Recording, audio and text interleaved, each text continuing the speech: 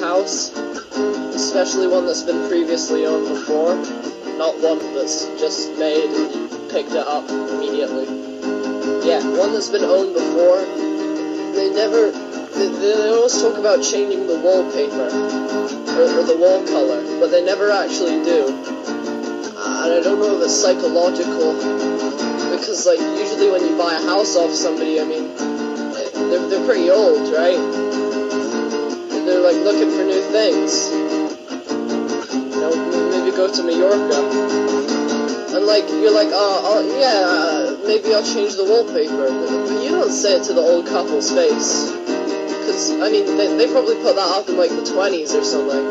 Like, the 1920s, not these 20s. And it would be disrespectful. It's like taking down a piece of history. You don't want to destroy history, do you?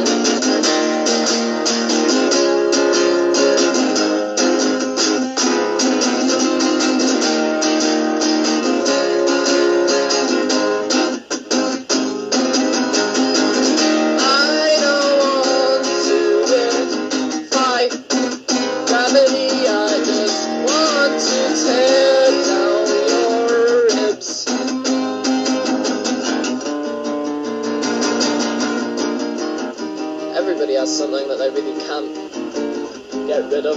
Even if you easily could, you just don't. Sometimes it's not even an emotional connection, like a dog, or like a fish, or like, hell, maybe some flowers. For me, it's clothes tags.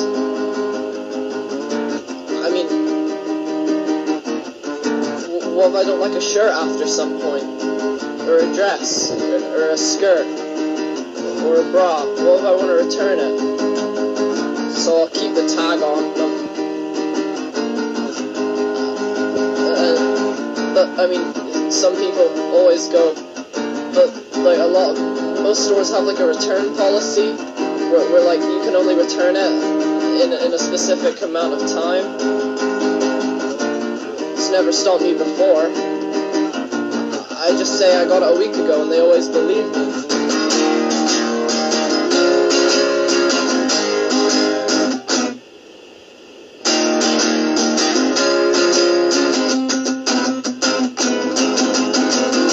I don't want to defy gravity.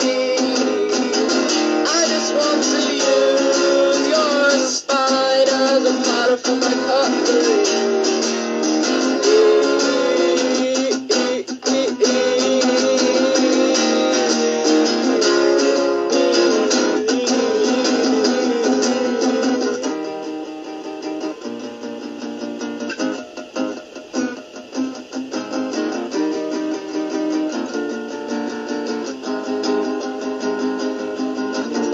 Some people spit a lot when they talk, and I can't get mad at them because, I mean, I guess I do it sometimes too.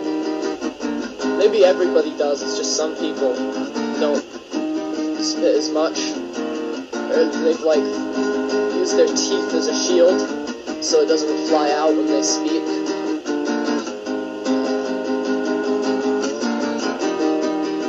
I don't know.